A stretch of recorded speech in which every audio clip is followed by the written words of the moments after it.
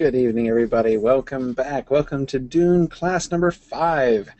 As we have come to the end of book 1, well, in our reading assignments, we've come to the end of book 1. We haven't quite come to the end of book 1 in our discussion yet.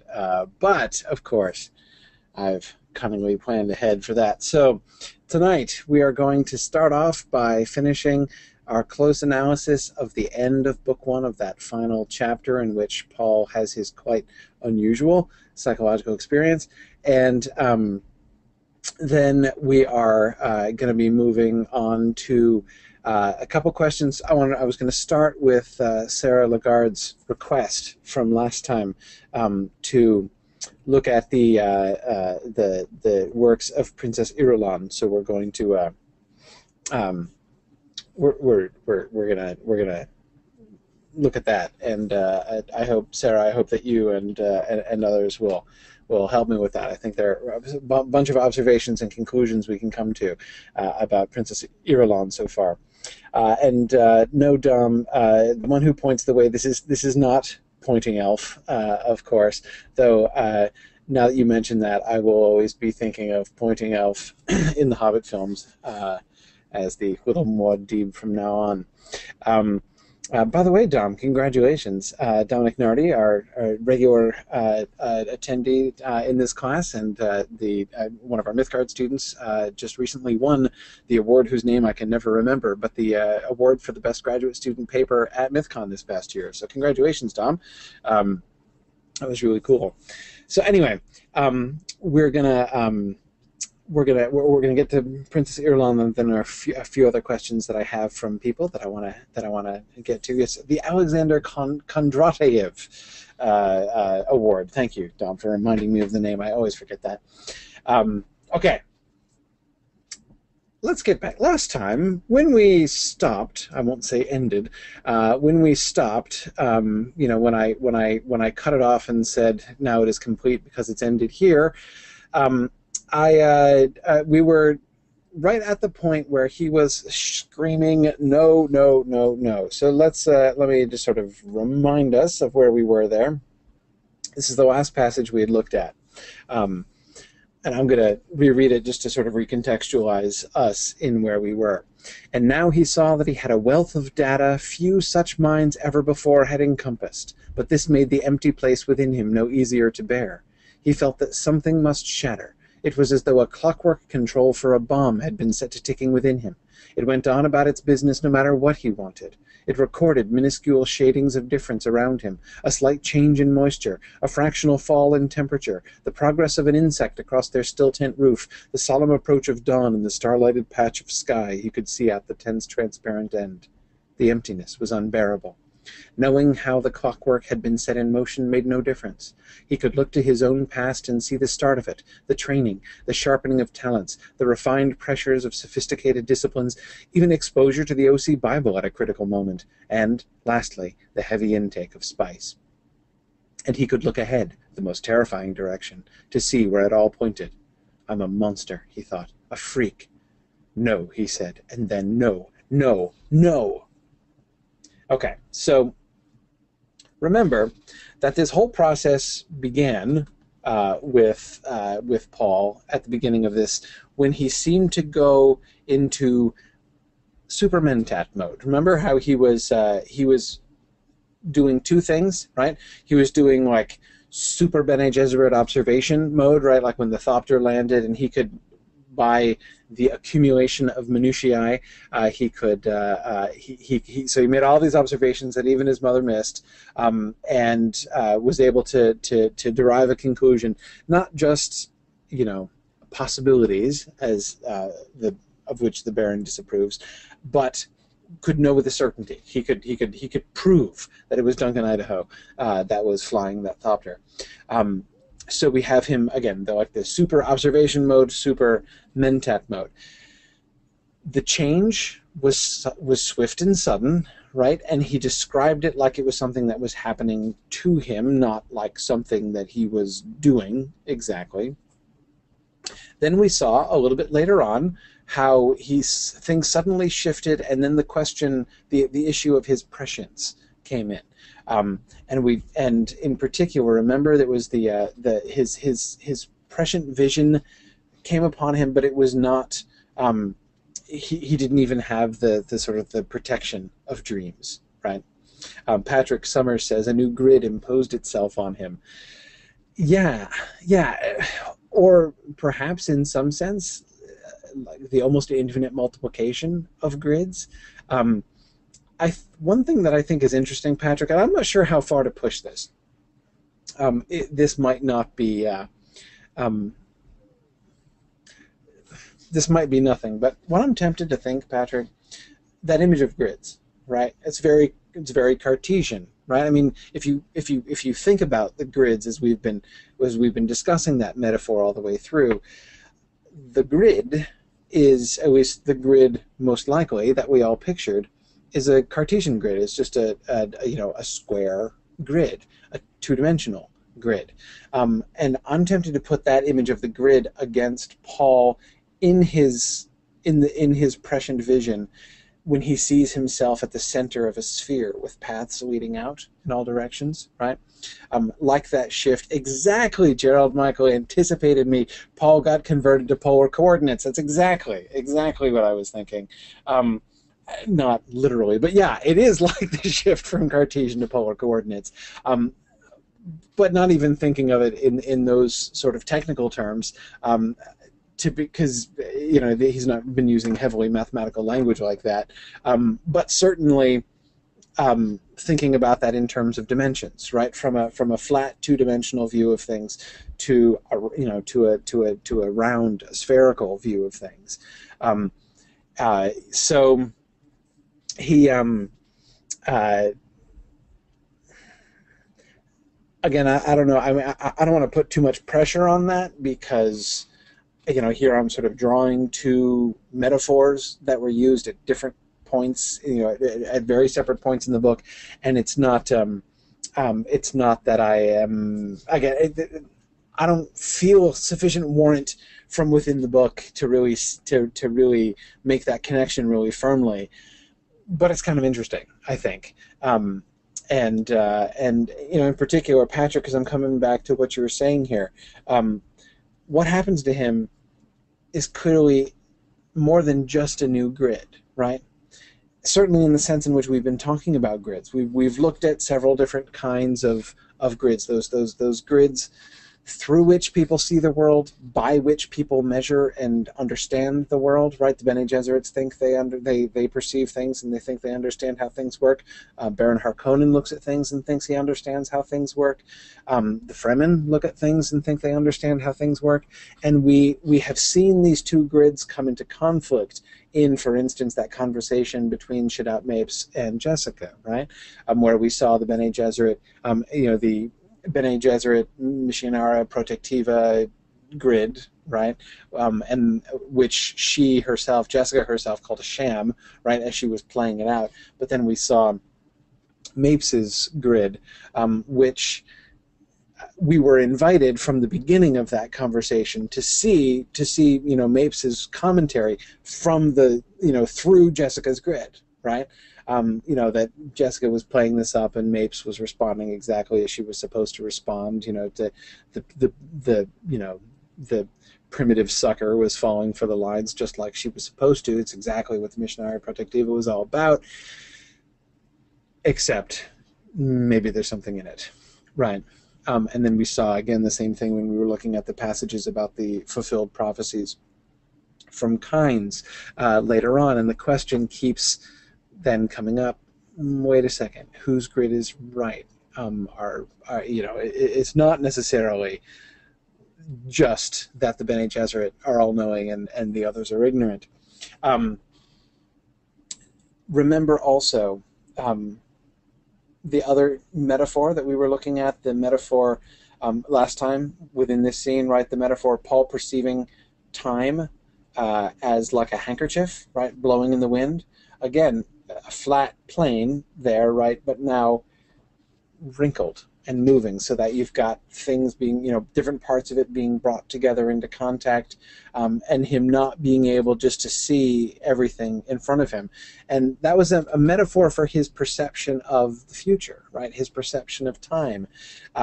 That it's not just, he can see the future, but it's not just that he can perceive what is coming ahead in a linear system, right? That he is there up above, the one-dimensional span of time, right? One direction into the past and the other direction into the future. And you can just kind of peek down the line and be like, oh yeah, I see what's going to happen. No, it's not like that, right? First of all, it describes it as planar, not as a single line from past to future. But then secondly, again, it's disruptive, right? And it's more complicated. It's in motion. Okay. So, but anyway, that was a digression, which was your fault, Patrick. But anyway, no, I'm glad to review some of that stuff. And I had kind of the I had the polar coordinates thing in my mind, Gerald, from last time. I didn't get to talk about it, so glad enough to do that. But anyhow, okay. So we were saying where Paul was and where it was going. So remember, at that point when his consciousness, his awareness, went up to this, was elevated to this other higher level, and now he's seeing all these things. That's described as this flood of data, right? He is perceiving everything about everybody, all of this stuff that he's getting, and he's able to see and draw conclusions. He's able to see things really clearly from his earlier in the conversation perception of how obvious it becomes to him, for instance, that the Fremen are paying the guild to keep the space above Arrakis satellite free, which his mom doesn't know and can't figure out. We see him gaining insights which seem to be not just based on analysis, right? Not just based on logical analysis of data. His conclusion about the Fremen and the Spacing Guild is based upon data that he has. It's a conclusion that he draws. But then there are other things like the Spacing Guild, right? He talks about the Guild, and what he says about the Guild shows that he knows more about the Guild than we do, right? But yet he doesn't have any means of knowing that exactly. That's not just something that he's put together in the same way that he draws the other conclusion. So we see him, but we see him connected. Philip Lord is very right to point out that we see him become Super Mentat, Super Bene Gesserit, and possibly Super Guildsman. Yeah, he suggests, when he does talk about the guildsmen, as Philip reminds us, what he says is he's sort of declaring a likeness between himself and them, right? That could be, I could fit in there, right? I might be accepted by the guild. That there is something in what is going on with him which is in some way like what the guildsmen do, in some sense. So Philip, I do think that's important. We see him as kind of the culmination of all of these things, as sort of sort of the capstone on all of these things. But now here, again, the things I would draw attention to. This is the last passage that we were looking at. What we have him struggling with, and remember, of course, we have his dispassion, right? But it's not just mentat dispassion, right? It's not just I am. Not going to have my efficiency impaired by my emotions, kind of thing that we see mentats trying and failing to do. I think it was wasn't it Chris Swank, I think, who couldn't be here tonight, who's pointing out what a poor job, what a poor record mentats in this book have about achieving the kind of emotional distance which theoretically they're supposed to attain. But anyhow, but as many of you are pointing out, it's not that he simply was incapable of experiencing any emotion. He quickly became angry and is clearly experiencing extremely powerful emotions here. The emotion in particular that he is walled off from, or that he feels to be walled off from himself, is grief, right? Mourning for his dad. He knows he should mourn, but he can't mourn him, and this really bothers him. So I think it's important to remember the personal element there, right? That is to say, again, it's not just a question of him being cut off from emotion. It's a question of him being cut off from that experience of mourning which is derived from personal connection, right? The personal connection between him and his dad. That's where mourning comes from, right? When that bond is broken, and that kind of personal link is the thing which he is aware of the fact that it existed, but he can't feel it, he can't access it.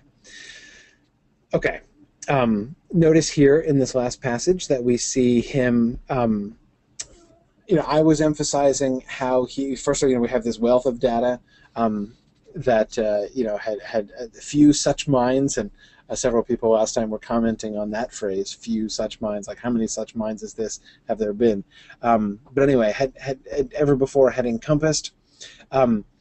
Notice the emphasis on two things. One is, again, this sense of something happening to him. I talked about the progression of the it's in those three sentences, which I love. It was as though, it went on, it recorded. The it getting more and more personal, more and more concrete, this thing that's doing stuff. He's not recording minuscule shadings of difference around him. He's not paying attention to that stuff, but it's not it happened, but that thing, whatever it is that has awakened within him, is doing the recording, right? And his own consciousness, his own ego, his own sense of himself is distant from that. The other thing that we have emphasized here in this paragraph and in the next paragraph is that empty space, the emptiness, right? He feels this unbearable emptiness, and there's a paradox there, of course, right? We've just been describing how he's crammed absolutely full, right? He's he's like taken in the life experiences of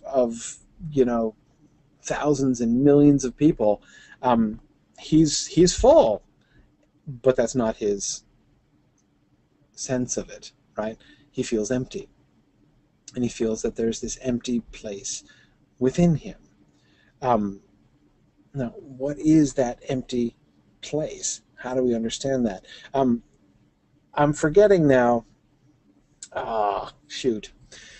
Somebody, if you're here, tell me. I always hate it when I can't correctly attribute a comment. Somebody sent me an email, and I'm totally blanking on who it was, pointing to the sort of the suggestive connection of that final image that Duke Leto has of himself, right before that last sentence about the day the flesh makes and the flesh the day makes. Right before that, when he views himself as a bin that's being filled up, right? Thinking of the connection between that, Leto's image of himself as a bin sucking things into itself, and how Paul describes his experience here. And I do think that that's a really interesting connection. But yet again, he doesn't feel like an overstuffed bin. He feels like an empty space, right? And knowing, understanding what's going on, or understanding how this came to be, doesn't help, right? He does understand how it came to be. He looks into his own past, and he sees all of these factors that came together to bring him to this moment that sort of led this to happen. But then he looks ahead, which is the terrifying direction, and he says, I'm a monster, a freak. Now, he's called himself a freak earlier on in the conversation. I was suggesting at the very end of class last time that it seems to me that he means something different when he says that he is a freak now than before. Before, he was just sort of just saying, I don't fit the categories that you like, she said, you're not a mentat yet. And he's like, no, I'm not a mentat. I'm a freak, right? That is to say, you're not going to be able to fit me into your categories because I'm something weird. Already, the calling himself freak is already putting a bit of a negative spin, right, on how he's conceiving of himself and his own sense of his being different from established categories. Here, he's linking it directly with monster, which is a little bit different, I think. And in particular, it's in the context of him looking ahead into the future to see where where the trajectory of his life is pointing, and how terrifying it is to look in that direction. And then we have him crying, no, no, no, no. And so, that in mind, let's carry on. Did you know what you were doing when you trained me? He asked. There's no more childhood in his voice, she thought. Remember earlier on when Paul thought, why is she so slow, right? Now we can see that, right? We've just been shown all of this stuff going on inside Paul's mind, and we see her saying there's no more childhood in his voice. Well, no, yes, it's true. He's kind of grown up here. He certainly has lost the innocence of childhood, but Jessica, there's a little more going on here than that, right? Yes, that has happened. Even in thinking that, we can see that she's thinking of this in terms of this is like, some kind of reaction, some kind of emotional reaction or something that he's having in response to his father's death or, Dewey's betrayal or, any of these other things. And we see, again, she does not understand what's going on. And she said, I hope the thing any parent hopes, that you'd be superior, different. Different? She heard the bitterness in his tone, said, Paul, you didn't want a son, he said. You wanted a Kwisatz Haderach. You wanted a male Bene Gesserit. She recoiled from his bitterness. But Paul, did you ever consult my father in this? She spoke gently out of the freshness of her grief. Whatever you are, Paul, the heredity is as much your father as me. That's an interesting kind of response, isn't it? Like, it's like 50% your dad's fault if you're the Kwisatz Haderach. This does not answer his question, right? You wanted a Kwisatz Haderach. Did you ever consult my father in this? Notice what he is accusing her of. Right? And this comes in very interestingly because, again, this is one of the places where we started in this book, right? In the conversations between Jessica and the Reverend Mother back on Caledon, that Jessica had a son when she was supposed to have had a daughter. She was supposed to have had a daughter because the Bene Gesserit had this plan, their genetic plan, and an Atreides daughter was what was supposed to come, so they could continue mixing it with other bloodlines. Again, it's relatively transparent based on what the Reverend Mother says, that they were planning to marry the Atreides daughter off to Feyd-Rautha Harkonnen to heal the breach, as she says. But it's not about healing. It's not simply about politics. It's about trying to combine those two bloodlines. But of course, they've already been combined in Paul, as we discover here in this chapter that Jessica is the Baron's daughter. However, remember again, the tension back in that first chapter was between the Bene Gesserit plan, the standing orders that Jessica had with regard to her marriage to the Duke, and her own choice to bring forth a son. And at that point already, there were two reasons given for why she had a son. A primary one and sort of the secondary one. The primary one was love of her husband, right? Because it meant so much to him to have a son. And we could see the story presented it to us at the time as, sort of Jessica having chosen between her loyalty to the Bene Gesserits and her love of the Duke, right? And when the two of them were in conflict, she chose her love for her husband instead of her loyalty to the Bene Gesserits. But we also knew, even back then, that she harbored this hope that he would be the Kwisatz Haderach, right? She, the Reverend Mother accused her of thinking she could bring forth the Kwisatz Haderach. Paul lands on that very sharply, and notice how he twists this around. It's not just that he says, actually, your motivations were opposite, right? You wanted a Kwisatz Haderach, first of all.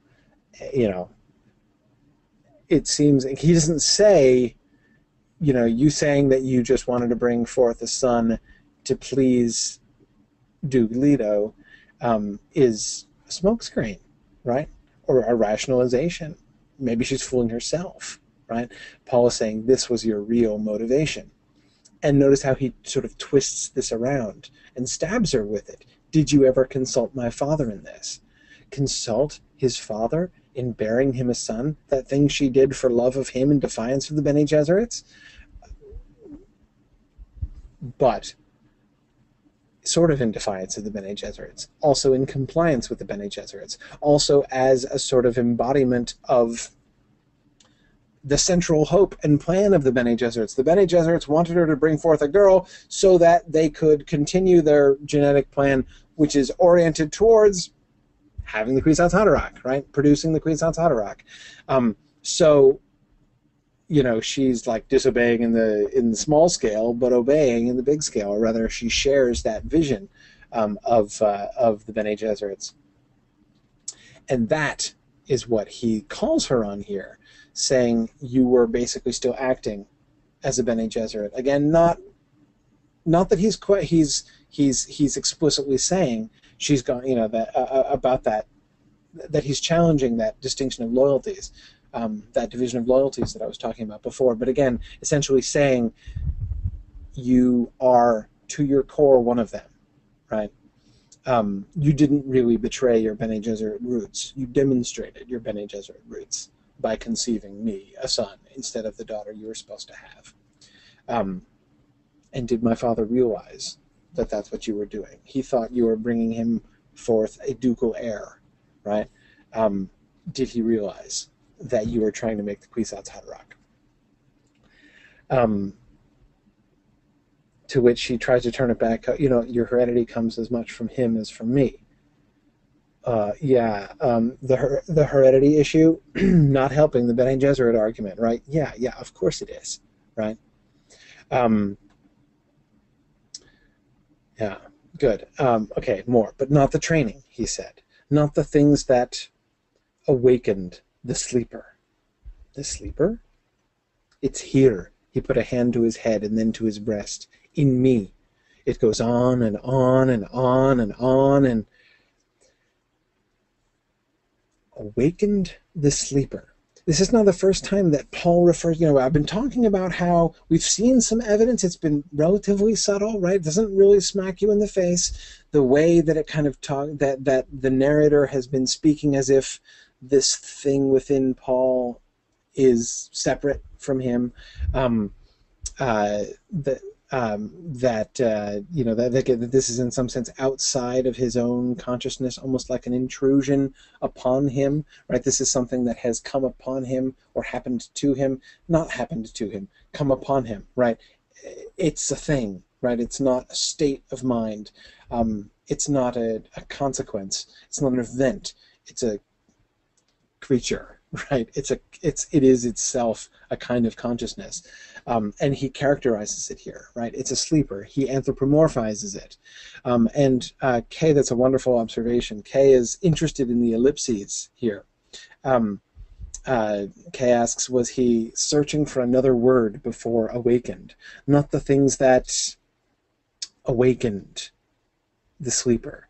And Kay, I find that second ellipsis even more fascinating, right? You'd think that the sleeper would suggest itself once you've committed yourself to awakened, right? But I couldn't prove this, Kay. But here would be my theory. My reading of those two ellipses is that the first time he's searching for the right word, right? Or maybe, Kay, there's another word that he wants to say but chooses not to say. But anyway, I think it's him thinking about the word, the usage, that first time. The second time, I think it's not that, because again, you don't have to search very far for sleeper once you've gotten to awakened, right? But I see simply as reluctance, right? He doesn't want to name it. He doesn't want to, in this moment, he is anthropomorphizing it. He's sort of recognizing its existence, sort of officially, right? Philip Menzies is saying the monster, right? It could be awakened the monster. Maybe.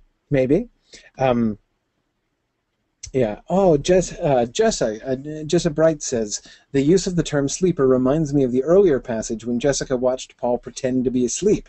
It highlights the change in their relationship and position relative to each other. That's a great observation, Jessa. And we're talking about that passage at the time. That was when Jessica and Yui were looking in on him, right?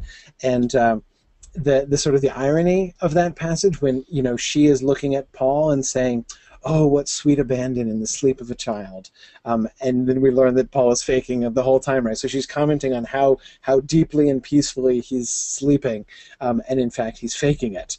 He's not asleep at all. So we can see there also, Jessa, can't we? Like a foreshadowing of her not seeing what's really going on, right? Her not understanding the what's sort of truly in his mind. But just I do like that your emphasis about the change in their relationship. That's again, because that was one of the moments that was most maternal, right? Most mother-child moments between Paul and Jessica. And that dynamic certainly has, I won't say reversed, because it's not like he's being the mom here, but certainly altered. There's no more childhood in his voice, is, as you said, a pretty big understatement. Good. Nancy Fosberg points out, it also harkens back to how he used to have these visions when asleep, but has lost that protection. Yeah, he doesn't even have the protection of dreams anymore, right, of dreaming. It's now breaking in upon his waking thought. There's that distinction between his own awareness and his prescient awareness, which used to be, dreams used to be that frontier, right? The difference between sleeping and waking. Yeah. Good. Kay is continuing to think about that first ellipsis. More Kay. I want to hear it. Okay. Awaken seems to be a diminutive choice. Like his first impulse was to something darker and more dangerous. He's afraid to say it all out loud and make it real, perhaps. Kay, that's exactly what I was thinking when I was talking about his reluctance to say the sleeper. That naming it and making it real thing. To actually utter the fact that there's like a thing, right? Not just that I think differently now or I feel differently now, but that there's a thing that has awakened. But yeah. I'm willing to believe that awakened is, as you suggest, Kay, a diminutive choice there. Okay. Yeah, good. And Kay follows that up by saying it's interesting that awakening a sleeper means it was always there. It's not something that Jessica did to him with the training. Right, exactly. Did you know what you were doing when you trained me? One wonders if she is hearing that as him saying, "Look what you did to me. You made me like this," right? But it's pretty clear that that's not what he's thinking. Even again, if we go back to where he talked about the training right before, right? He could look to his own past and see the start of it, whatever it is. The setting in motion of the clockwork, right? The time that, the ticking down of the time bomb was set in motion by the training, the sharpening of talents. But Kay, just as waking the sleeper implies that the thing was already there, right? To say that the ticking of the clockwork control for a bomb was started here, well, the bomb's already there, right? You can start the ticking all you want. It's not going to matter if there's no bomb. So I think we can see a similar thing there. Okay. Um, all right. So he says that the sleeper, is in him. Um, all right. Skipping a little bit. So here we live out our lives, she thought, on this hell planet. The place is prepared for us if we can evade the Harkonnens, and there's no doubt of my course, a broodmare preserving an important bloodline for the Bene Gesserit plan. Notice how she's characterizing that, right? A broodmare preserving an important bloodline for the Bene Gesserit plan. Um, she speaks with some scorn. It is not unlike the tone she uses when she talks about the sham, right? Keeping up the sham when she's playing up the whole Missionaria Protectiva thing. Um, yeah, yeah. Um, okay, keep on. Let's keep going now. I must tell you about my waking dream, Paul said. Now there was fury in his voice. To be sure you accept what I say, I'll tell you first. I know you'll bear a daughter, my sister, here on Arrakis. Jessica placed her hands against the tent floor, pressed back against the curving fabric wall to still a pang of fear. She knew her pregnancy could not show yet. Only her own Bene Gesserit training had allowed her to read the first faint signals of her body, to know of the embryo, only a few weeks old. Only to serve, Jessica whispered, clinging to the Bene Gesserit motto. We exist only to serve. So much for the Bene Gesserit plan, right? That's where she takes refuge when she's terrified, right? We'll find a home among the Fremen, Paul said, where your Missionaria Protectiva has bought us a bolt hole. They've prepared a way for us in the desert, Jessica told herself. But how can he know of the Missionaria Protectiva? She found it increasingly difficult to subdue her terror at the overpowering strangeness in Paul.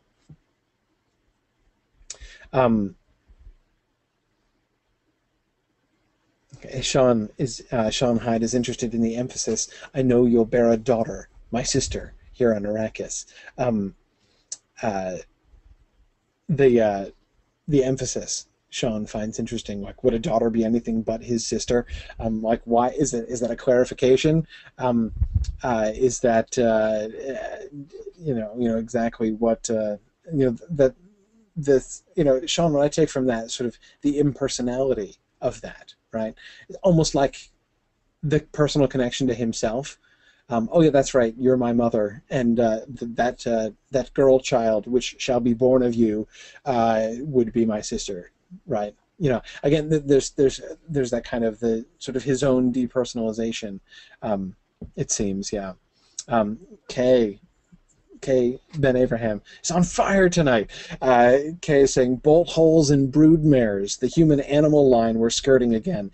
I had totally not been thinking of that, Kay, but isn't that interesting? All of this animal imagery that we're getting to describe to describe them, and notice in both cases, extra conspicuously, Kay, it's Bene Gesserit stuff, right? She is a broodmare preserving the bloodline for the Bene Gesserit plan, pointing to that paradox that we saw way back in Class 1, right? About how they're all obsessed about humans and preserving the bloodlines of humans as opposed to animals, and yet in doing so they're treating the humans like animals, like broodmares, right?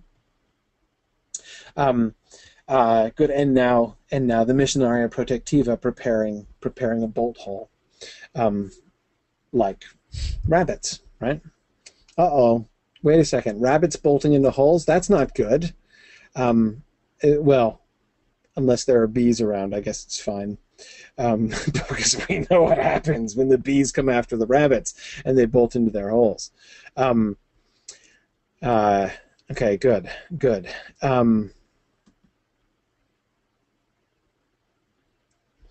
Yeah. Gerald, I agree that the clarification, my sister, probably, it does clarify that the daughter already exists and will not, it's not like a product of a second marriage or anything. Yeah, I agree. Um, yeah. Um, yeah. Good. And Nancy and Kay were both ahead of me on the on remembering the bees. Good. Um, Carolyn Morehouse suggests maybe the sister, maybe the my sister reference refers to her being a true sister, having similar powers to himself. Interesting, possibly, possibly. Sharon Powell makes an important distinction, I think, which I'm prepared to accept, Sharon. Sharon says, in the first paragraph, I don't see scorn in Jessica's voice, but rather bitterness, that she is not a human with her own free will to the Bene Gesserits, but just a broodmare. Yes, yes, I agree. I agree. Bitterness, I think, is a good word there. We were just getting bitterness earlier on in this passage, right? He was speaking with great bitterness, and we see her bitterness directed towards the Bene Gesserits. But again, at the same time, we see her clinging to the Bene Gesserit motto, right? We exist only to serve. And that seems, of all things, ironic, doesn't it? I mean, we kind of know by this time that the Bene Gesserit motto is a sham, right? It's a different kind of sham. It's not exactly, the Missionaria Protectiva game, but it's a different one, right? It's a false. They're not existing only to serve, or rather, that's true if you define serve in a very particular way, which most people wouldn't use, right? They're not, if you say that to try to control and mastermind everything from behind the scenes is service to humanity, right? Okay, but again, so that motto is, if Sharon, thinking of what you were just saying about the bitterness in her voice earlier on, surely the motto of the Bene Gesserit should come, taste even more bitter in her mouth, right? Thinking, we exist only to serve, thinking of her relationship to the Bene Gesserit, the business with her choosing to have a son and all these things, right? And yet that's what she clings to when she is scared. Yeah, good. So, okay. Why is she so scared? Why is she so scared? How do we interpret her terror here? What has just happened?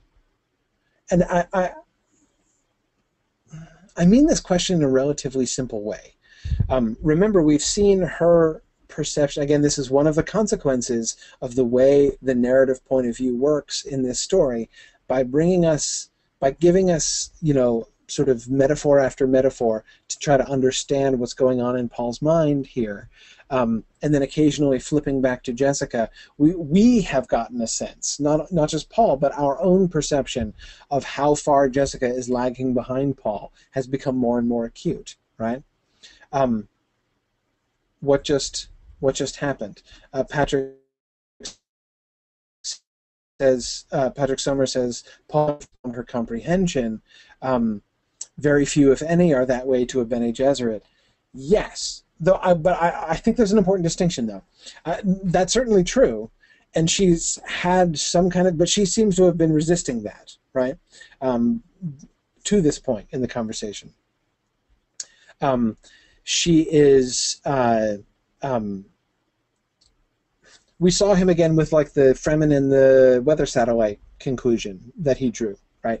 We saw his mind going quicker than hers, putting together things that she didn't notice, coming to conclusions that she failed to come to, and doing it easily and certainly when she, so has no clue, and he has already proven it, right? Not just suspected it, but proven it, based on the information which she also had, or could have had she been noticing it, right?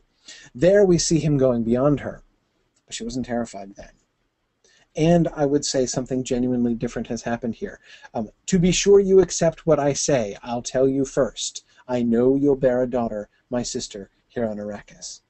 Why is that terrifying? Why is that terrifying?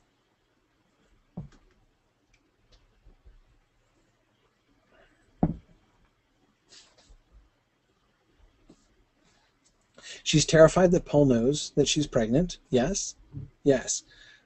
Why is that so terrifying? What's scary about that?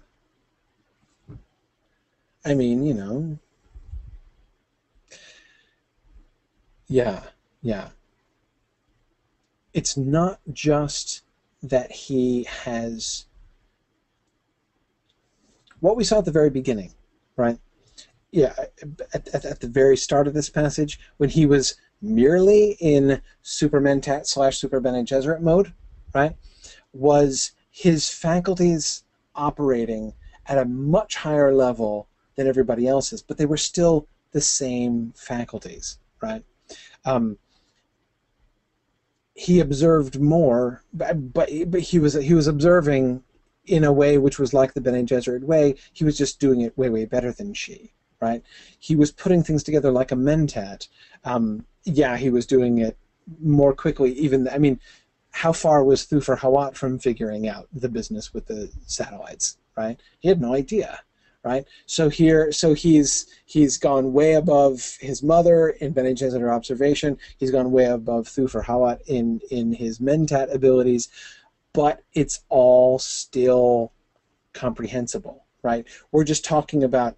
It's one thing to say his capacity for doing this thing with which we're familiar is 100 times higher than anybody else's, right?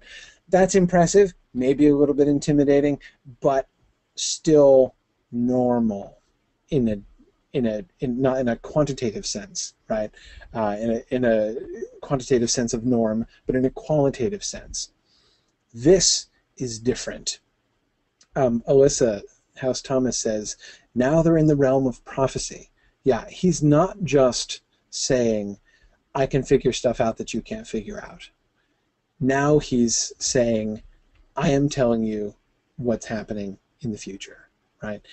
Again, like that shift which we saw earlier on, remember, right? We went from Super Mentat to now we're in the prescient awareness. Now we're looking off into the future. Right now he's perceiving himself at the center of all these paths radiating outwards.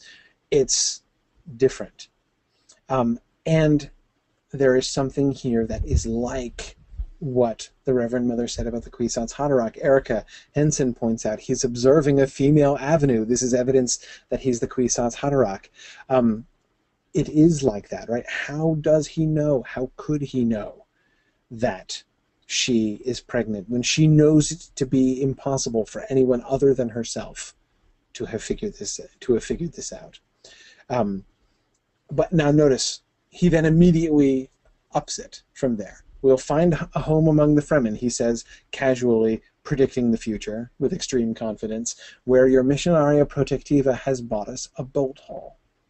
In saying that, he is proving not just he's not only backing up the prediction that he's making, right? He's not guessing. How can you know he's not guessing? Because look at what else he knows, right? How can he know of the Missionaria Protectiva? She has never told him. This isn't something you could just figure out. I mean, maybe, I guess, but think of what would be required for him just to deduce the existence of the Missionaria Protectiva. He would not only have to, have observed the patterns in all of the Messiah stuff that was going on among the Fremen and his mother's relationship with it, and made lots of really, really subtle observations and everything, and deduced this must be a Bene Gesserit thing, and also deduced what the Bene Gesserits would name such a thing, right? But that certainly doesn't seem to be how she's taking it, right? It's not that he's deduced it. Again, it's not like the weather satellites.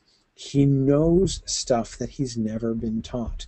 He has access to information that no human being in his position and with his scope of knowledge should be able to know.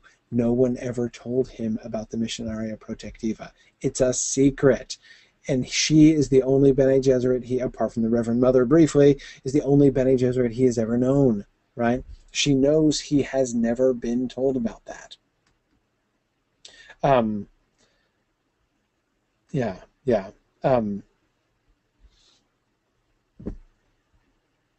She found it increasingly difficult to subdue her terror at the overpowering strangeness in Paul. It's like some sleeper just awoke. CK, I was trying to do your ellipses there. I did it, the words backwards, but it's okay. Um, yeah, good. Sharon points out she's terrified because Paul is now unpredictable to her. Yeah, Paul does not fit into her categories. Again, before she's like, "You're not a mentat yet, right? You're acting like a mentat, but yet now she um, she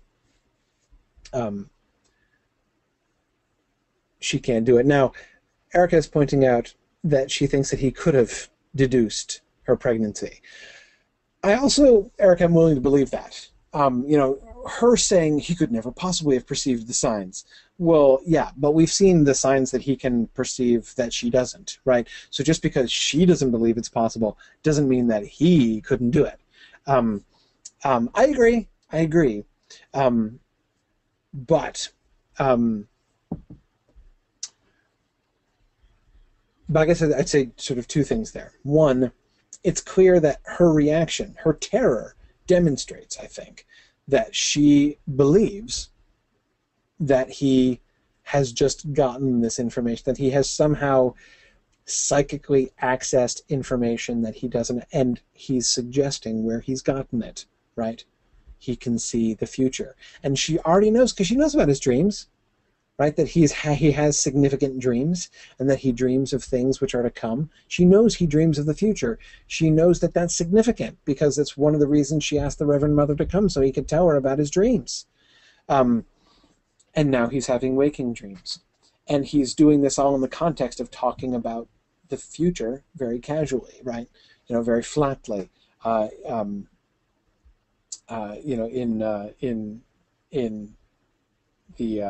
In the indicative mood. So, but he does, good. Tom makes an excellent point. But he couldn't have deduced daughter. Probably not. Probably. I mean, maybe there are subtle signs, that he now can perceive that I can't possibly imagine. Yeah.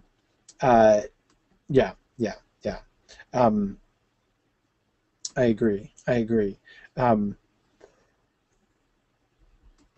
Excellent. Yeah, Sharon was just pointing that out too. He predicts that she will bear a daughter, predicting the future, that her pregnancy will not fail, that she'll actually give birth, that it'll be a girl.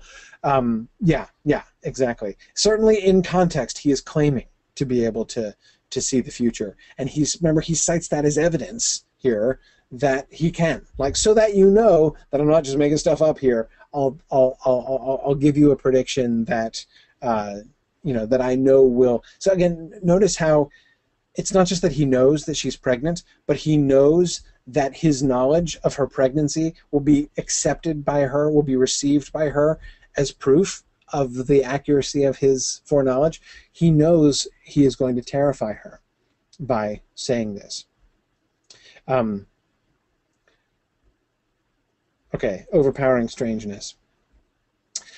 The things that can happen here I cannot begin to tell you, he said. I cannot even begin to tell myself, although I've seen them.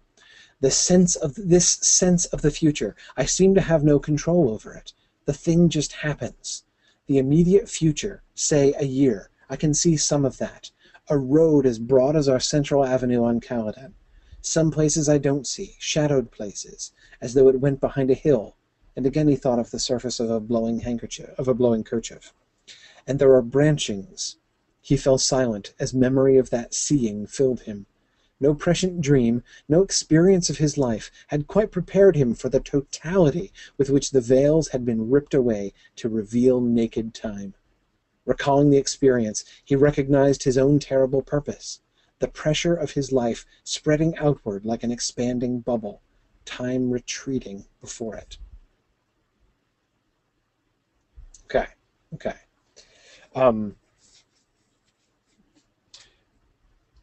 Yes, as Kay points out, more ellipses, right? Do you want to do some more ellipsis interpretation, Kay? That was fun. Let's do it again. Okay. Some places I don't see. Shadowed places, as though it went behind a hill. Okay, so the gap between shadowed places, between places and as, is clearly him grasping for simile, right? What do you mean by shadowed places? That's an ambiguous statement, right? Shadowed in the sense of dark, in the sense of evil, or what? No, he says shadowed in the sense of like too dark to see. You know, I can't see it, like it's behind a hill, right? It's obstructed, shadowed in that sense, like something is in the way of the light and it's shadow behind it. Okay, okay. Um, some places I don't see.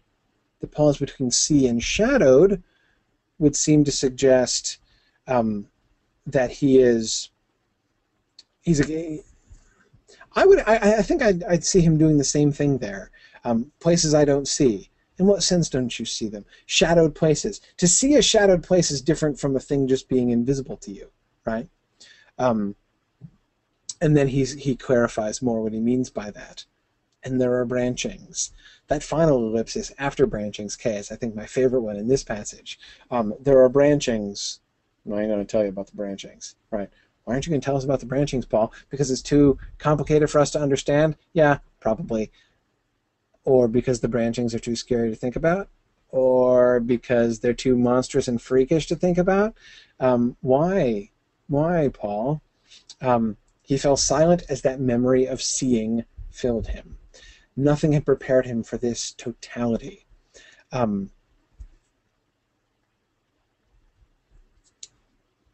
Patrick, I'm thinking back to our earlier conversations about grids, right?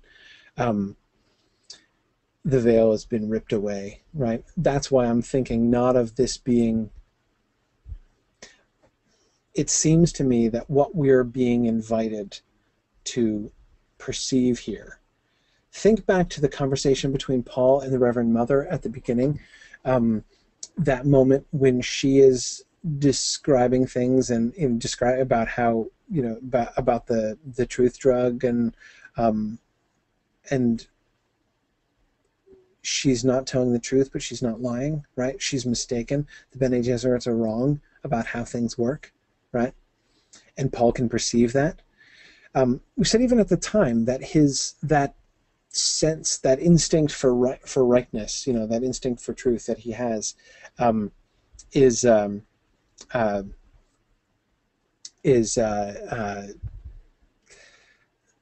it suggests that he has access not just to a different grid, but to like the grid, right? That he can see past the grids of others.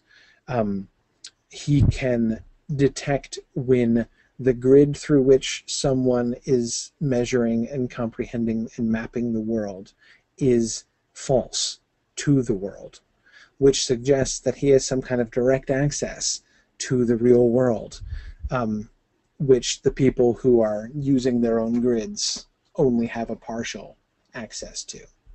And so that's what I keep coming back to here with the ripping away of veils and the revelation of naked time. It wasn't about time in the beginning, back in those early chapters. So that's an interesting thing here, but other than that, it seems to be kind of familiar. Sharon Powell is correcting me, or rather, she is rather pointing to the significance of the slip that I have made more than once in calling the kerchief a handkerchief. Sharon is saying that she thinks the kerchief is probably larger than a handkerchief, more like a headscarf. Yes, I agree. It is more like a headscarf, which is a more Fremen thing to have anyway, than a pocket handkerchief. Of course, I'm sure most of you know why I'm thinking of pocket handkerchiefs, and why the word handkerchief flows so readily from my lips when I'm talking about this. But of course, this is not a Hobbit thing, but a Fremen thing, so I should mind myself. Because Sharon, I think that you're right. It probably is headscarf, and so yeah, we should be thinking of the Fremen rather than of hobbits, or even Elrond's red silk handkerchief. Okay, all right. Kay wants to think about the italics now. All right, the words that are italicized. This sense of the future, a road, the memory of that seeing. So we've got these three italicized words in this passage, And they do make for an interesting kind of pattern, don't they, Kay? This sense of the future. Sense is a vague word, right? Perceiving the future somehow. The immediate future is like a road, right? It can be sensed very easily, right? Very readily. It's very clear. But then the memory of that seeing. And I love the word seeing there. It's not he fell silent as a memory, as memory of that sight filled him, right? It's not, he's not remembering what he saw. He is remembering the action of seeing, right? But he's remembering the action of seeing in the past tense. He is not now seeing. It's the seeing that filled him, past tense. The veils, the totality with which the veils had been ripped away. It happened. It's not happening now. It happened at that one point, right? Yeah. And Nancy, I agree with you, Nancy, that none of the three of them are literal. Absolutely, I agree. But the metaphorical sense of them seems to me to form a kind of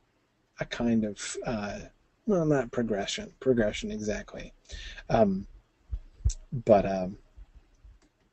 yeah, good. And Kay was just pointing that out too. They're all metaphorical. Yeah, agreed. Okay. We can't skip over the reference to his terrible purpose, which we were talking about before. Remember, when did the terrible purpose come? That was awakened too, wasn't it? Do you remember the circumstances of that? You remember when we saw that and what happened and how it's described? It's an important phrase repeated very often in the book. Terrible purpose, and we talked about it back in class 1.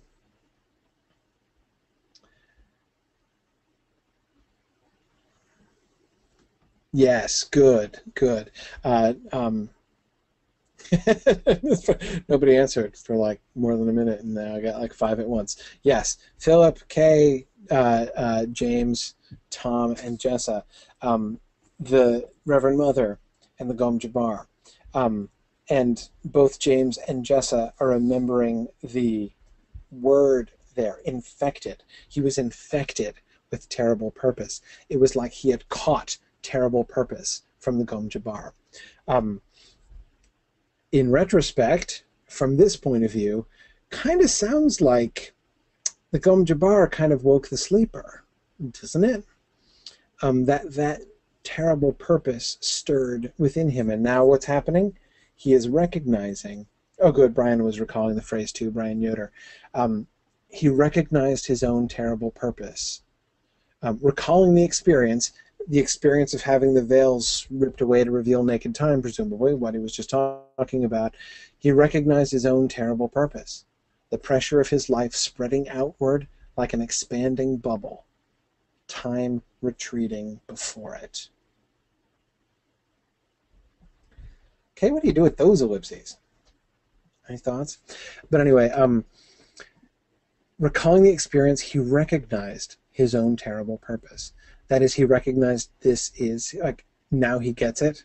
It's like, oh, the terrible purpose. Yeah, I see, that's the terrible purpose, right? Having those veils ripped away. That's what the terrible purpose was all along, right? That's what his purpose was. The pressure of his life spreading outward. Is his life spreading outward? In what sense? That metaphor is a puzzling one to me a little bit, I think. At least I'm puzzled. The pressure of his life spreading outward like an expanding bubble. Is his life the bubble, and the pressure from within him is spreading his life outward?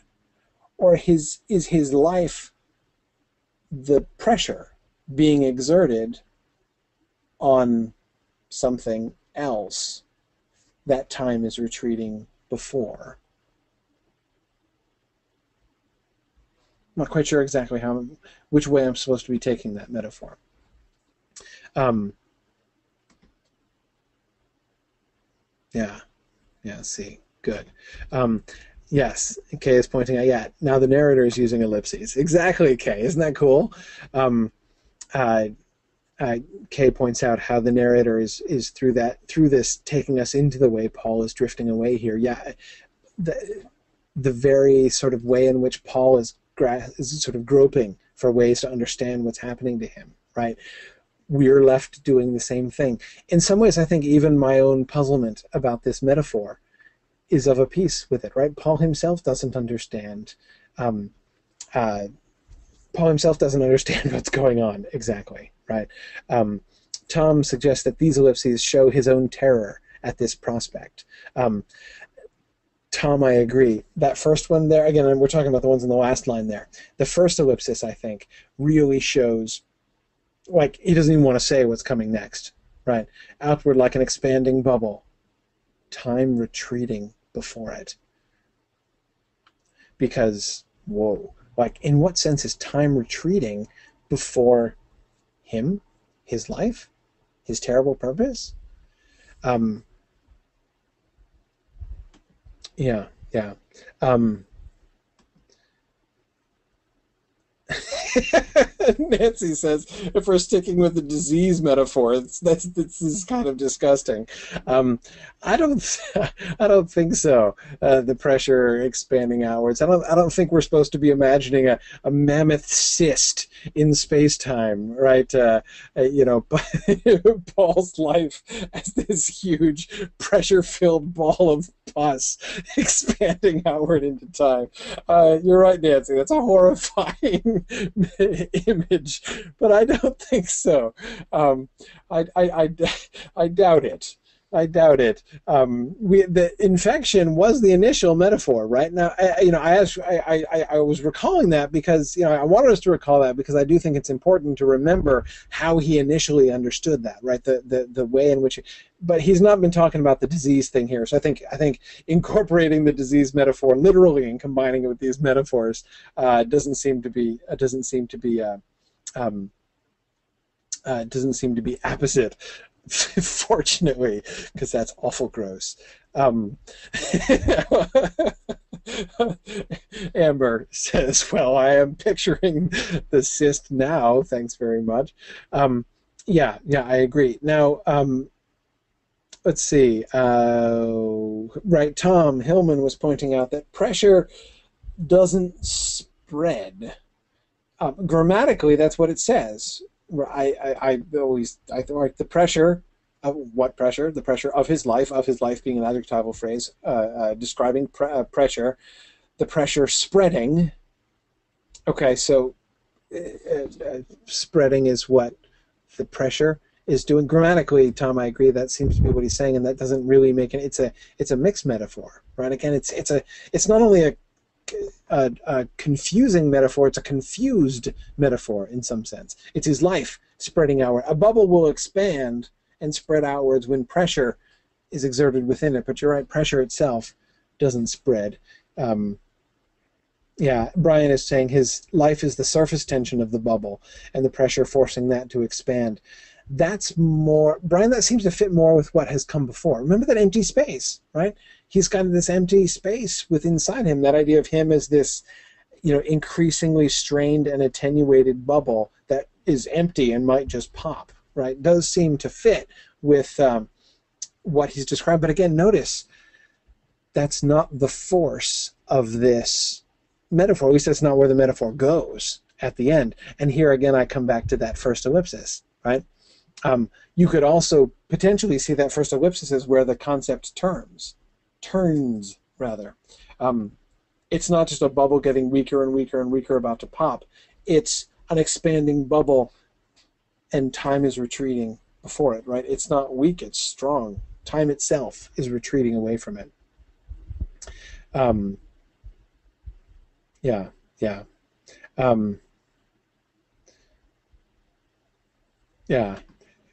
Jessa is just baiting me now, tempting me to say that Paul is feeling like butter scraped over too much bread. but I shan't do it, Jessa. I shan't. I've already said pocket handkerchief, and that's as far as I'll go. Um, anyway, okay. Um,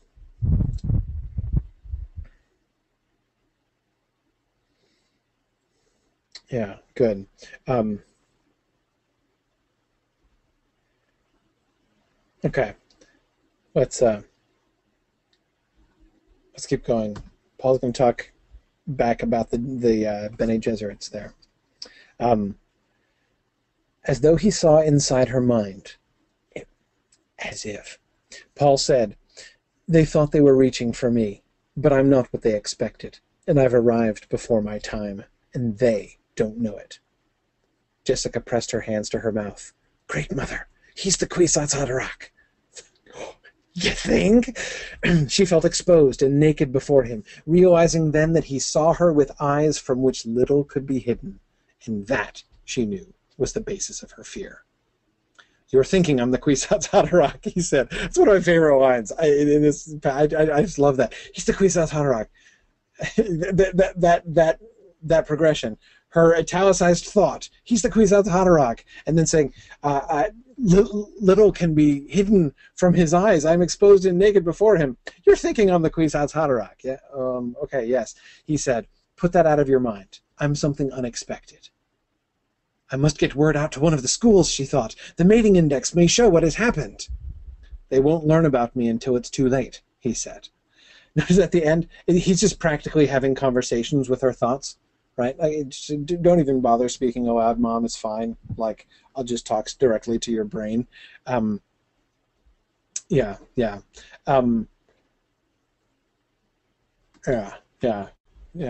And now, now, Alyssa is calling me on using a Tolkien quote here. It was a coincidence that this subtitle came up right after I said I'm not going to go any further than pocket handkerchief, Alyssa. Totally not intended. Just a coincidence. Yeah. Kay is teasing me for that too. I can't help it. Sorry. Patrick says, somehow I don't think the mating index is going to figure this one out. I agree, Patrick. Isn't that a striking idea? And again, another reminder, at least I take it as another reminder of, we keep kind of thinking of the expanding bubble too. Like, at the beginning, I was talking about Paul's awareness as being elevated, right? Like, mentats were operating here and he was operating way up here, right? But it's not just elevation, right? It's not just altitude. It's more like expansion, right? Expansion outward from the center, being able to encompass more and more. And we see how small is her own thought about this, her own understanding of this. The mating index may show what has happened. Yeah, perhaps the Bene Gesserit, genetic records might help me understand what's going on here, right? And Patrick, I agree with you. I think they're gonna. I think the Bene Gesserit's probably gonna come up empty on this.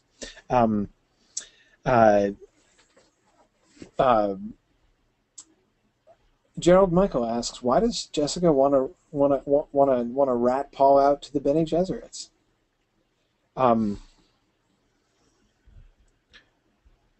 Yeah, why does she?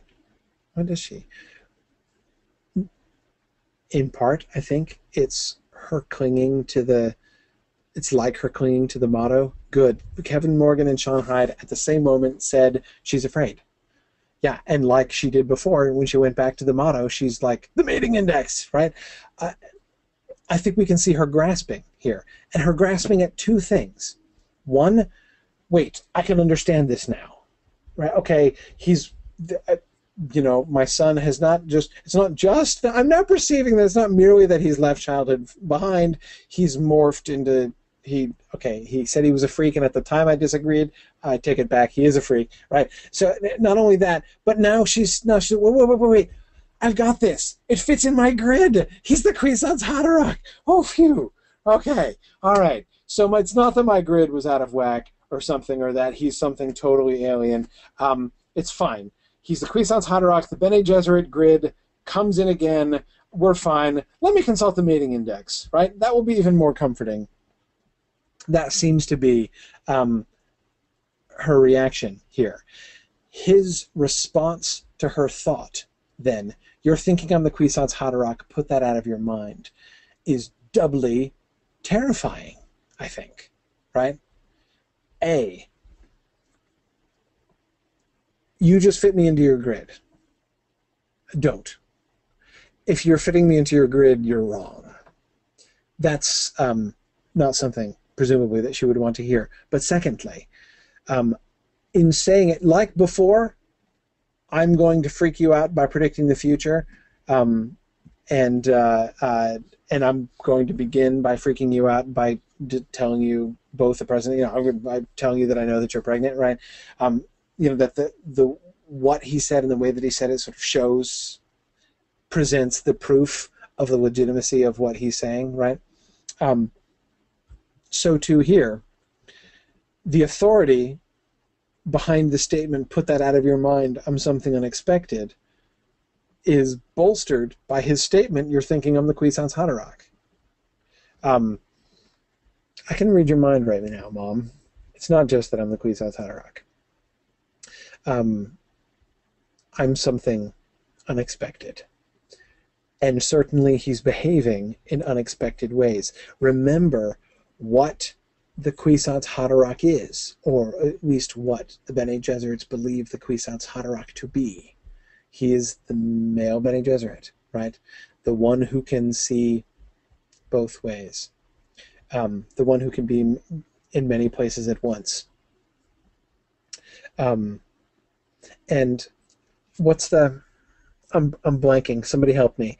What Kind said at the dinner party, do you bring the thing which translated shortening of the way? Thank you, Brian, and Sean.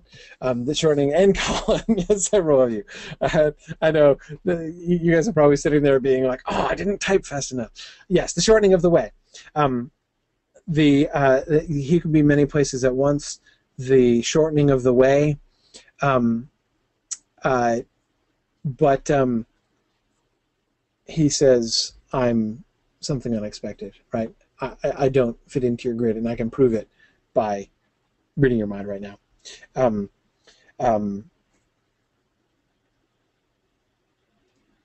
To which he responds by saying the mating index may show what has happened. No, really. Surely my grid can apply, right? I'm sure if I look this up, it will make comforting sense of all of this. They won't learn about me until it's too late, he says, again, continuing unsettlingly to have a conversation with her mind. If you're not the Cuisance Haderach, Jessica said, what? You couldn't possibly know, he said. You won't believe it until you see it. And he thought, I'm a seed. He suddenly saw how fertile was the ground into which he had fallen, and with this realization, the terrible purpose filled him, creeping through the empty place within, threatening to choke him with grief. He had seen two main branchings along the way ahead. In one, he confronted an evil old baron and said, Hello, grandfather. The thought of that path and what lay along it sickened him. The other path held long patches of grey obscurity, except for peaks of violence. He had seen a warrior religion there, a fire spreading across the universe, with the Atreides green and black banner waving at the head of fanatic legions, drunk on spice liquor. Gurney Halleck and a few others of his father's men, a pitiful few, were among them, all marked by the hawk symbol from the shrine of his father's skull. I can't go that way, he muttered. That's what the old witches of your schools really want. I don't understand you, Paul, his mother said. Of course not. He hasn't given any context for his statement at all. Oh, I see, yes. Tom responding to Paul's comment about how he's not what you expected is inquiring whether Paul is indeed the Spanish Inquisition. But never mind. Both James Stevens and Kay were keying in on the sudden intrusion, the unexpected intrusion of the word grief at the end of that paragraph. I found that equally striking just reading it through just now. Let's do that one again. He suddenly saw how fertile was the ground into which he had fallen, and with this realization, the realization of the fertility of the ground into which he, the seed, has fallen, the terrible purpose filled him, creeping through the empty place within, threatening to choke him with grief. Okay, these are all familiar terms, sort of, at least, most of them. Terrible purpose, right? Him being filled with terrible purpose. We had that empty place, right? We refer back to the empty place that he felt within him, that sense of emptiness, which was so horrible. And the terrible purpose is filling that empty place. Or rather, it's creeping through the empty place. That's not the same as filling, actually, come to think of it. There's something in that empty place, but it's almost like that empty place is being exploited by the terrible purpose. The terrible purpose is creeping through it like some kind of sneaky and malevolent creature, choking him, or threatening to choke him, with grief. The grief such as he cannot feel for his father.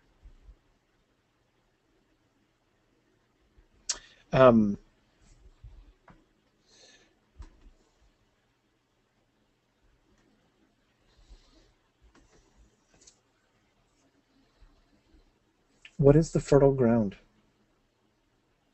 What is the ground into which he's fallen? I mean, one level of that seems to be easy to understand, right? It seems to be connected with what we've been reading about, in the sense that the Missionaria Protectiva has prepared the ground, right? Jessica would have described Arrakis. Did she? Did she use that phrase? I can't remember if she used that metaphor of fertility or sowing. If there's any of that agricultural language, if there was any of that earlier, I don't recall. But she was talking about the way being prepared for them by the Missionaria Protectiva, and how, I almost said ripe, see here, I'm going back to growth metaphors, was, Arrakis for exploitation by the Bene Gesserit. So it's easy enough to say, again, he's thinking about the future, and he was just saying, we'll live here, and we're gonna find a place with the Fremen. So with the Fremen are the fertile ground. Arrakis is the fertile ground. Irony, right? But anyway, okay, that certainly seems true, but I'm not convinced that that's the only sense in which that metaphor works.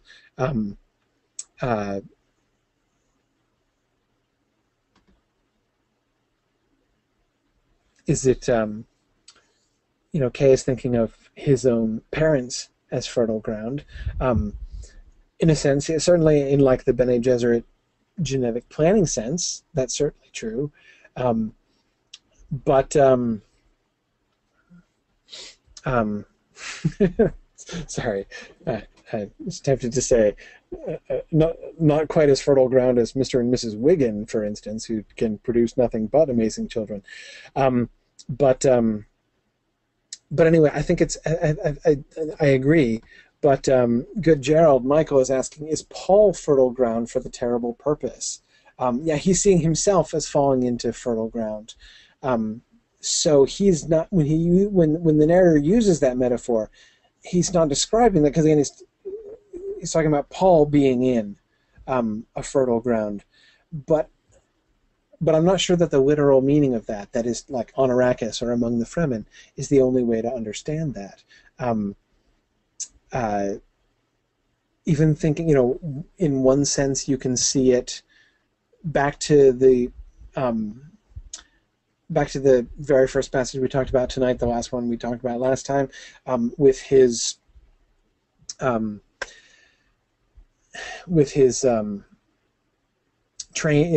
thinking about the time bomb, right, and where it started with his training and the OC Bible and all those other factors, right, which sort of led to this stuff. You can see his whole upbringing and everything as fertile ground into which he's fallen. I think there are several ways in which we can see this this happening. And isn't this interesting? James is sort of wondering if the seed is referencing the branchings that he sees in the future. James, I was just thinking that too. It is a really interesting question, isn't it? Branching seemed to be simply used metaphorically to refer to roads, right? He's been talking about the roads of the future. He's been comparing the future to roads and paths, from when the Prussian stuff started, just a couple pages ago. So branchings makes you think first about road, but then the seed thing transforms that metaphor, right? The two main branchings along the way ahead now don't just sound like a bifurcation in the road, but potentially as two different outgrowths of this organic thing that is growing out of the seed. The branches are choices, Gerald, I agree with that. And I don't think at the end of the day the metaphor really has changed there. I do think branching still refers to road. But we have those other branchings now, the superimposition of the seed metaphor onto that. He's not just standing in the nexus of all of these paths as he saw himself before. Now he sees himself as growing forth. And I agree with James that the application of that of the seed metaphor to the word branching there, the connection between those two seems very very sort of attractive. Yeah.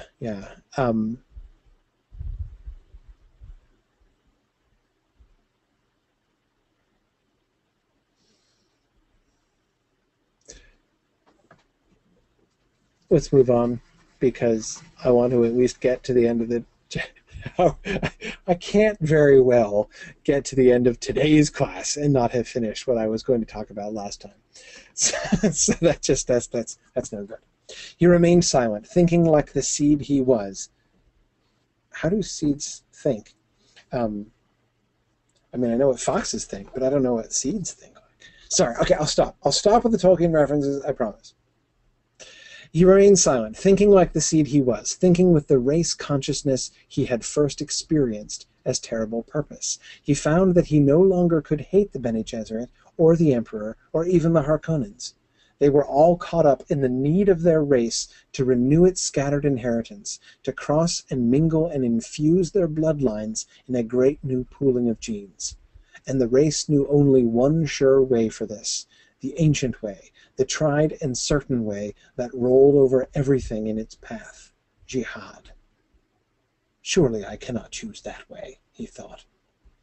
But he saw again in his mind's eye the shrine of his father's skull and the violence with the green and black banner waving in its midst. Jessica cleared her throat, worried by his silence. Then, the Fremen will give us sanctuary? He looked up, staring across the green-lighted tent at the inbred patrician lines of her face. Yes, he said. That's one of the ways. He nodded. Yes. They'll call me Muad'Dib, the one who points the way. Yes, that's what they'll call me. And he closed his eyes, thinking, now, my father, I can mourn you. And he felt the tears coursing down his cheeks. Okay.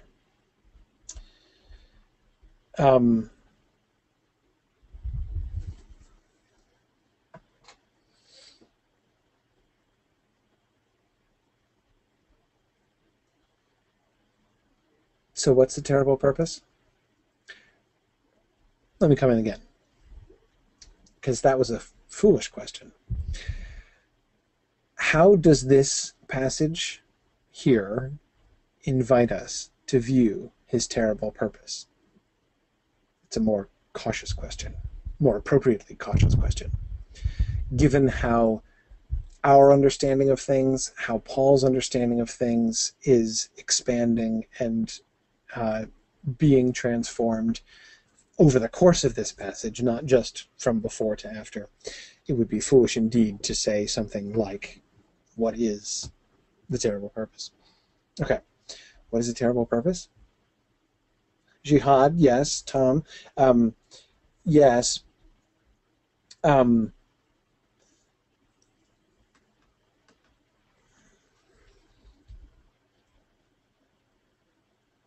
he identifies it with the race consciousness, thinking with the race consciousness he had first experienced as terrible purpose. So Paul is here saying, yeah, that thing that I used to call terrible purpose, that I used to think of as terrible purpose, now I see what it is. It's the race consciousness. What Erica Smith here calls the animal need to survive. Thinking of humans and animals again, Erica, that's interesting, isn't it? Um, yeah, yeah. Um,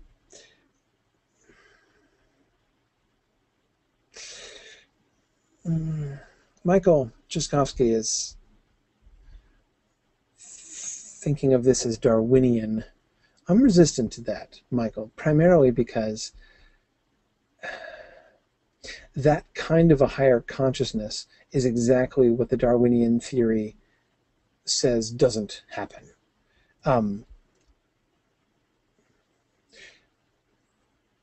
and I would say it is the great fallacy. This is me speaking, not me paraphrasing Darwin, by the way. My own analysis of people who talk about Darwinian stuff. The great tempting fallacy is to talk about natural selection. Anyway, I see this irony in the way that people talk about natural selection. That on the one hand, it asserts the doctrine of natural selection asserts that there is no mover, there is no cause, right? It is just what happens. But people who talk about Darwinianism talk as if a choice is being made, like a species wants to continue itself, like genes want to be passed on and are contriving to be passed on. But that's not, again, that is almost antithetical to the actual thing that Darwin was saying. So anyways, that's why I'm resistant to applying that vocabulary here, because I don't think it really fits. Race consciousness is clearly something other, isn't it? Something that is outside, well, if not outside the race, outside any of the individuals in the race. Is that the sleeper that was awakened, right?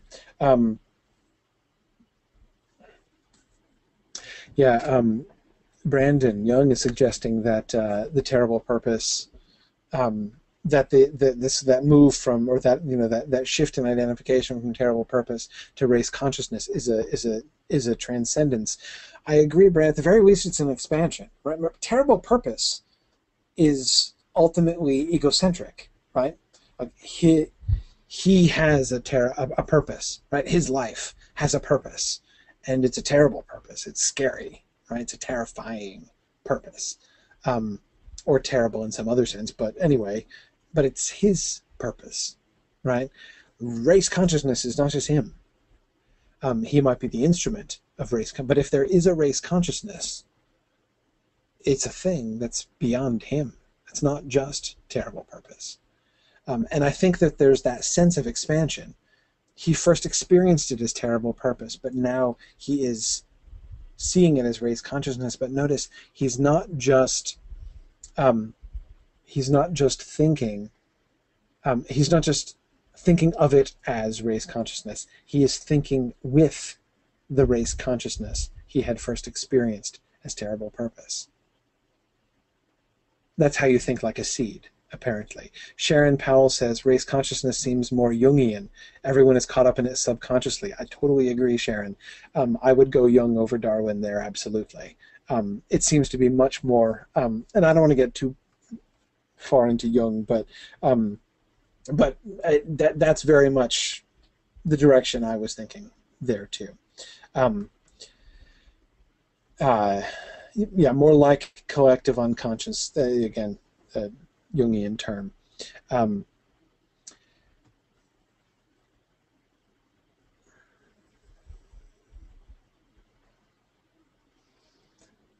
It's not just about his terrible purpose.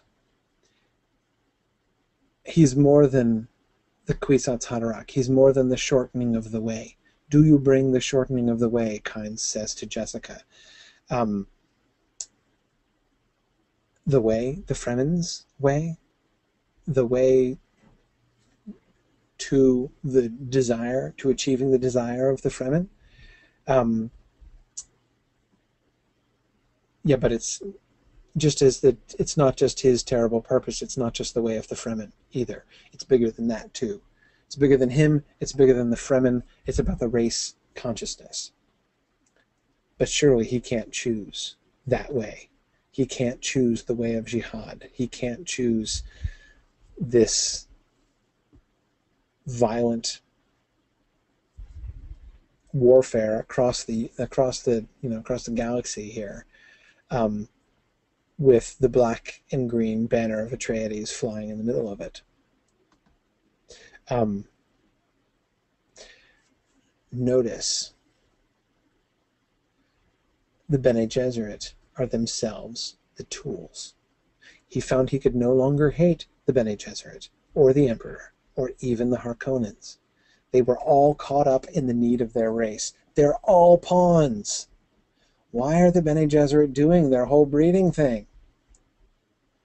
Why is the Emperor doing his, why is the Emperor consolidating power in the way that he is, and betraying the Atreides as he has chosen to do?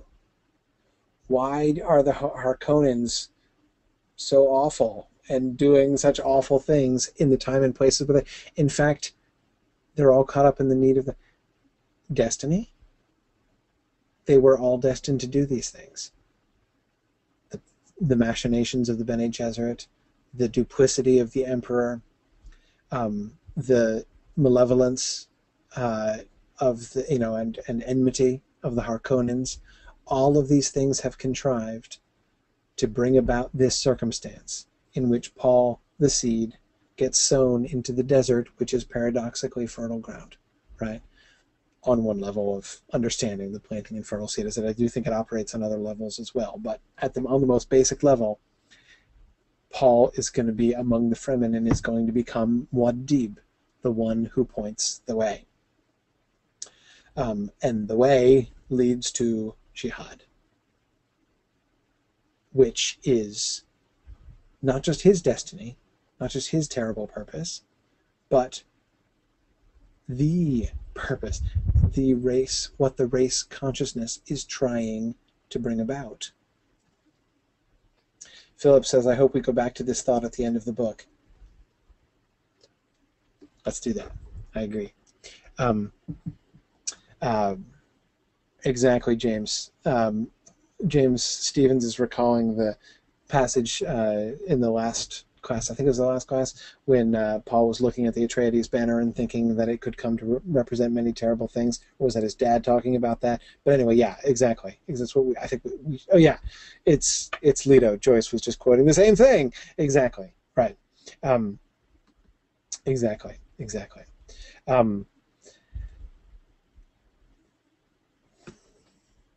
So the question, can he choose? He thinks he can choose. He sees multiple paths. Surely I cannot choose that way.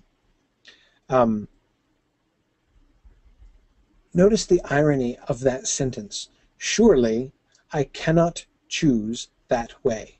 He has perceived this destiny, the race consciousness, this destiny leading in this direction, and sees how the Harkonnens, the Emperor, even the Bene Gesserit's huge multi-generational genetic plant themselves have all been tools in the hands of this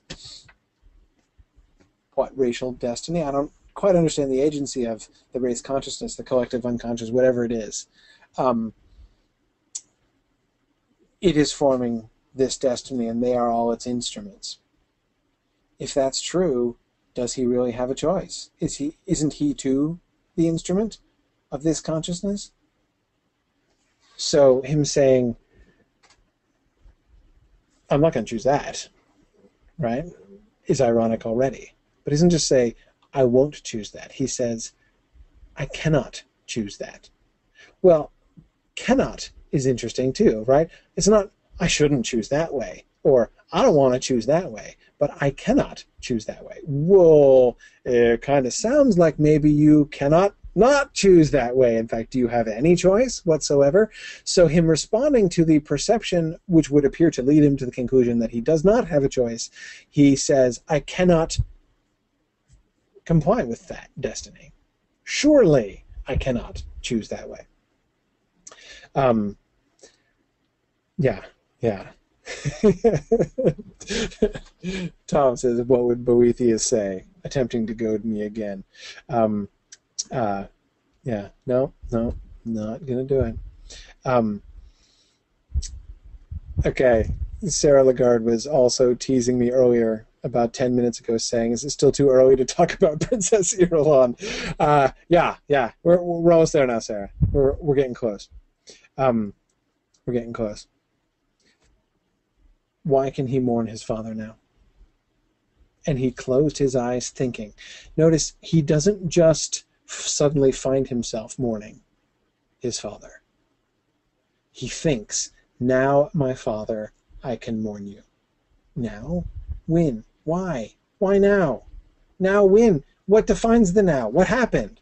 What was the turning point? What happened?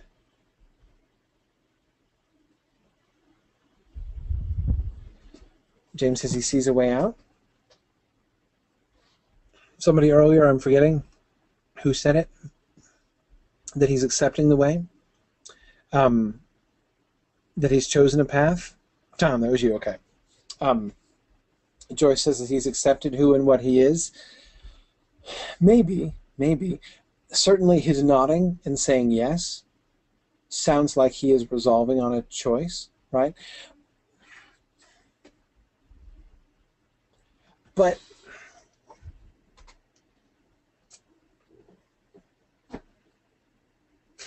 here's my impression of this.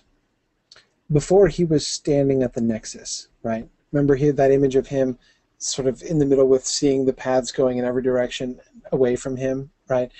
If you're standing at the nexus of all paths, you're not on any path, right? And only people walking down a path can have human experience, in as much as he was outside of time, in as much as he was just sitting there as an expanding pus, no, it's not, no pus involved, an expanding bubble, right, with time fleeing from him. He's not participating in human experience, right?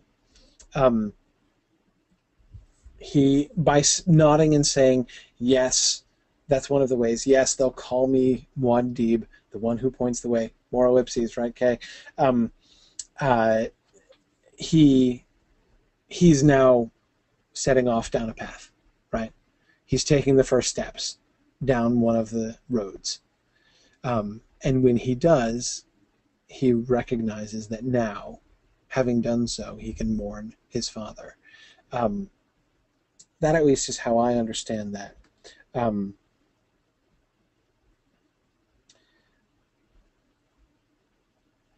Okay.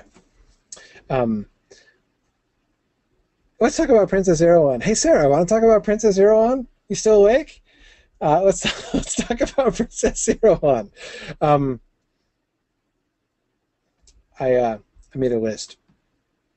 I'm not quite as cool as Sparrow Alden, so I didn't make a spreadsheet, but I made a list.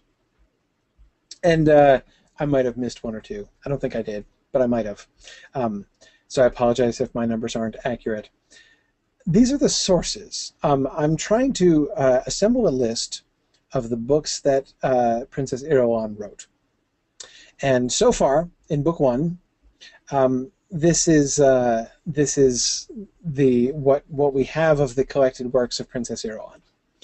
The collected sayings of Muad'Dib, the manual of Muad'Dib, Muad'Dib family commentaries, a child's history of Muad'Dib, songs of Muad'Dib, dictionary of Muad'Dib, analysis, the Arakeen crisis, the humanity of Muad'Dib, and in my father's house. These are given in Gerald. Michael says it looks like she had a lot of free time.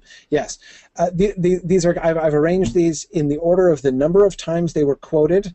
The collected sayings of Muad'Dib quoted 5 times by my count, which is more than any other book in the first, though narrowly edging out the Manual of Muad'Dib and Muad'Dib family commentaries. And then within, when there's a tie, like the 4 that are tied for 1, I just gave them in the order of their appearance.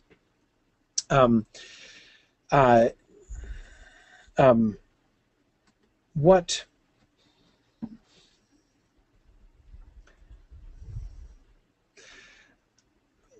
the function of the quotations from the copious works of Princess Irulan that we get from the beginning, and I mean the very beginning, right? The opening words of this book are the words of Princess Irulan.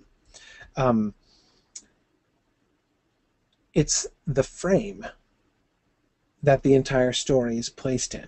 I've been kind of joking off and on throughout the class so far about how the rampant disregard that this book shows for spoilers, right? Or for protecting against spoilers. How much is revealed and how little is given as a surprise. I think, by the way, I would vote that the only thing that has really happened yet, the only reveal that has occurred in the book, sort of surprising reveal, was the fact that Jessica is the Baron's daughter. That comes in as the Harkonnen ancestry, as Philip was just pointing out, is the only thing so far. It was hinted at, right? The father who cannot be mentioned, said the Reverend Mother, or thought the Reverend Mother at the very beginning. We had hints that there was some portentous secret there. But it's the only thing that's been a secret so far. However, generally that hasn't been the case. But it's more than that, right? It's more than just that we are, Leto, we are told about Leto's death in advance. We have a frame which accomplishes a few different things, right? It serves as a framework in the sense of giving us a future vantage point view of what goes on, right? We have the continual juxtaposition of the adventures of Paul Atreides, and Jessica, and that is the narrative that we get along the way. We don't just get foreshadowing of what is to come. We get continual glimpses back at the action which is unfolding before us from a vantage point way into the future. And by looking at the text, by looking at the characters from that point of view, it really changes, I think, how we view what's going on in the story, how we view the action of the story. I'm being really vague about this.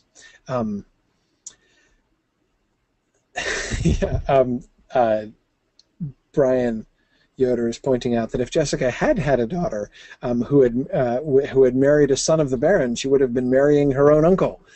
Yes, it's true, and remember that's why we were told explicitly that's why often parentage is not revealed to the kids, because sometimes the Bene Gesserits want to marry them off to a close relative. Exactly. But anyway, okay. Michael Cheskowski is right to say many of the characters also seem to have foreknowledge, right?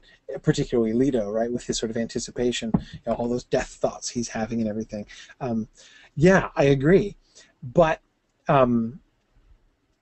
it gives us as a reader a very different point of view. That is to say, we're looking backwards on things. It's one thing to look forward to the future, to have a sense of the future. Even a sense of the future like Paul is getting with his kerchief, right? His non-handkerchief. We have a different sense of the future. When we are in those snippets at the beginning of chapters, we are sitting in the future, looking back at the past, which is a very different thing than looking towards the future. And it does change the narrative tension, as Sarah Lagarde points out. You do know, of course, that Paul Muad'Dib will survive. It also gives a different resonance, right? When Paul says, they will call me Muad'Dib, of course they will. We've been calling him Muad'Dib, or that is, we've been hearing him referred to as Muad'Dib from the very, very beginning, from literally page 1 of the book, right? So again, there's a sense in which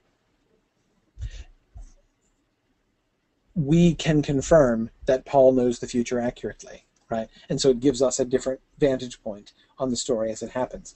It also invites me to ask certain questions about the book. Namely, Princess Irulan wrote all these books. Did Princess Irulan write a book called Dune, maybe? That is to say, what is the status of this book exactly? The way that we are being given glimpses into this, and here I come back.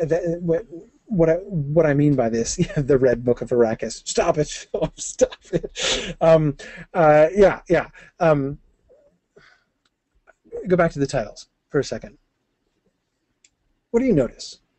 Look at the titles. What kinds of books does Irulan write? It's not only a large quantity of books; it's an impressive. It's an impressive breadth of books, isn't it? What kinds of conclusions can we draw? Here's a fun game. In fact, it's so much fun I don't want to give it only 2 minutes. I'm going to stop now. We'll start with this next time. So I'll leave you with this game to play. Think about this for next time. I'll open next time. I'm going to risk taking a few minutes out of our opening of Book 2 discussion in order to play the Princess Irulan game. Here's how the Princess Irulan game goes. If you've read the future books, forget that you have. Trust me. Thinking of only the titles of the books written by Princess Irulan. What conclusions can we come to about Paul? Right, about what Muad'Dib's future? Who is Muad'Dib and what's he like?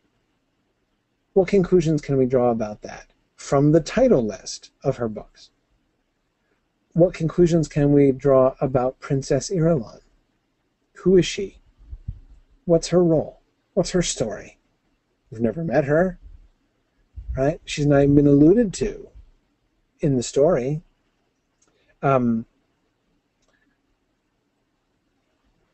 is she? Again, don't tell me if you know. You don't even, I mean, of course, you only have to read to the end of this book to know. But that's not my question. Forget about that. Looking just at this, who is she? What is her role? And what does that suggest to us about Paul in this, about this future world? Okay. Think about this, and we'll, good. Jess is saying she's never read the book before, so she'll have nothing to forget. Yeah, you know, it's really, there is a kind of advantage to it. And it's one of the things that I am wanting to do. And I think it's a really valuable exercise. It's the same thing that I try to do it when I'm reading other books. That I think it's a really valuable thing to take an early book on its own terms. It's important to see how later things come to transform it, how it comes to fit into the larger world, because the world almost always grows around it. But seeing that progression and watching that unfold is one of the really fascinating things. But you can't do that if you just blur it all together, right? Which is why I find it so much more fascinating. We did this in the last class when we were reading Tolkien's Book of Lost Tales Part 1, and I kept trying to say, let's think about the Book of Lost Tales on its own, not just kind of merging it in with the Silmarillion stuff and all of Tolkien's other ideas, but what was he thinking here? What was this story like now? So that we can better appreciate what happened and where his thinking went as he went along. And by the way, as a final tangential freebie. This is why I loathe the renumbering of the Chronicles of Narnia and refuse to recognize the chronological renumbering, the internal chronology renumbering of the Chronicles of Narnia. It is an absolute abomination, and for exactly this reason. The Lion, the Witch, and the Wardrobe is the first book in the series. It must be the first book in the series. You can't read The Magician's Nephew as the first book in the series. You can't read it in the way, just so that, you're talking about reading Dune here, and that how I'm inviting you to see this through the lens of just as it's being given to us here now for the first time. What do we see without the future knowledge? We can take into account the future knowledge, at another time down the road. But what do we know now? What does this text in itself tell us? The Magician's Nephew relies upon the first 5 books of the series. You can't start there. Okay, I'm done. I'm teaching my Lewis and Tolkien class for Mythgard right now, which is why I have the Chronicles of Narnia on my. I'm working towards doing The Lion, the Witch, and the Wardrobe. Are going to be talking about this stuff and what we see Lewis doing at the beginning of that series. So that's kind of on my back burner as I'm talking about this stuff. But anyway, okay, so. Tangent over, rant completed. So I'll talk about this at the beginning of class next time. I did have some good questions that I wanted to get to, and I didn't. I might work them in. I might even work 1 or 2 of them in next time.